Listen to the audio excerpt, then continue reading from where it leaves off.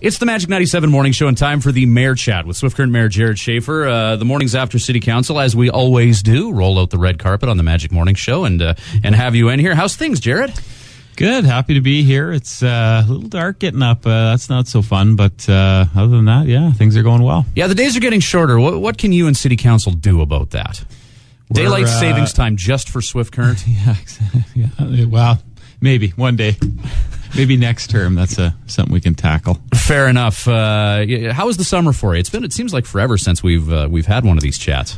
Yeah, you know what? Summer was really good. It was busy. Certainly lots going on for me personally. And, you know what? There's been lots going on in the city. And I don't know, summer just seemed to fly by. And I've had some good fortune to do a little golfing lately. So that's been fun. But city looks great. We've had actually lots of compliments on how clean the city looks. And I always want to mention Richard, who takes care of all the flowers and stuff around the city. He's done a great job this summer. Actually, all the Rec and Parks department that are out making the city look beautiful, they've done a great job. And we actually get lots of compliments coming into City Hall via email from people that have spent the weekend here and things like that. So I'm not sure if you'd know this, but what time does Richard's day start? Because we're driving to work at the radio station at 5 a.m. and he's out watering the flowers along Central Avenue. Like, that guy puts in a shift. Yeah, he, you know, very dedicated, but you know what? The proof is in the pudding. I mean, everything looks beautiful, right? I think you know, we're fortunate we've got some of the nicest planters in the city because he's taking care of them. So, Jerrod, I know locally at Great Plains College last week, one of the top stories was the new nursing program there. From the mayor's perspective, you know, what are your thoughts on that and what it's like to have that in Swift now? Well, I mean, for starters, and I think it's important to emphasize that's incredibly important. You know, in order for us to be a growing and thriving community, I think a growing post-secondary education school is vital in that. It's an option for our kids to stay here. It can attract young people in to take programming at our school, and eventually they can end up staying here. So, you know what? Hats off to Great Plains College. The last several years, obviously, they've been incredibly active at trying to grow their list of programs. They've got that significant expansion there, and that's vitally important for our community. And I'm really thankful that as a college, they're so proactive in going out and working with other, you know, the University of Regina in this case, and having that here. That's a huge feather in the cap of our community. You know, you talk about growing the community, and I know that it's growing in ways like there's a lot happening out at Monroe Industrial Park there. The integrated facility and the schools are happening. What about people actually moving to Swift Current and residential and things of that nature? Are you noticing any sort of growth there, movement? You know what? It's actually been great. The last couple of weeks I've been popping into City Hall and signing transfers or having meetings and stuff like that. And you know what? In the last 3 weeks, I'm sure I've signed probably between 8 and 10 residential lot transfers. So that means obviously people are coming in, buying a lot, and getting ready to either build something on spec or build something for themselves. So I mean, it's great to see lots of interest out in the Northeast, where the new subdivisions are being built now and are continuing to have services put in, and of course the 2 new schools that are going out there, and the personal care home that's well underway. Yeah, and just going out there, it's quite amazing to see how far construction's come on the integrated facility and the schools.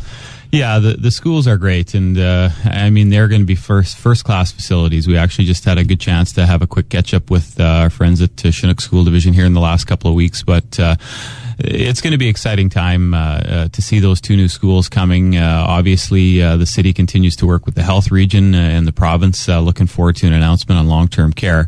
And then the biggest thing for us on city facilities is, you know, I'm often asked, you know, is what's still going out there? Is the library still going out there? And the reality of it is the Government of Canada announced infrastructure funding coming in 2014. It would be our hope that the provincial government will piggyback that again, so that it's, you know, 3 levels of government working together to build out across the country. And if we have the opportunity to work with the private sector as well as government to have some city facilities out there, that's going to be just a beautiful corner of our community. Right on. The crown jewel of any dynasty is always the arena.